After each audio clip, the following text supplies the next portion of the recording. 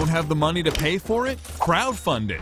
We spoke with author and crowdfunding consultant Jonathan Fruitkin. So crowdfunding was really just a way for people to bring Passing the Hat online. The trend is only getting bigger, with new sites like DonorsChoose.org and GiveForward.com helping with expenses. Oftentimes because people can't go to work at the same time they're having a medical problem. Yeah, crowdfunding helps with serious problems, but it also caters to the more whimsical. For example, the Lionel Richie fans who passed the digital hat to help two artists build this. It was a remarkable moment for us because we knew we wanted to build a giant inflatable sculpture of Lionel Richie's head, but we didn't know that the rest of the world also wanted to build, that they had that shared common interest. That common interest allowed Lionel's head to say hello to more than 60,000 people at a music festival in the UK.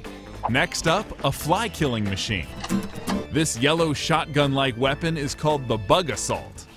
Instead of bullets, though, it fires regular table salt. Then, steady, aim, fire, and destroy flies in a flash. Is this overkill? My answer to that would be yes. Overkill or genius? People donated 600 grand to get this product on the market. Crowdfunding really is allowing companies to grow.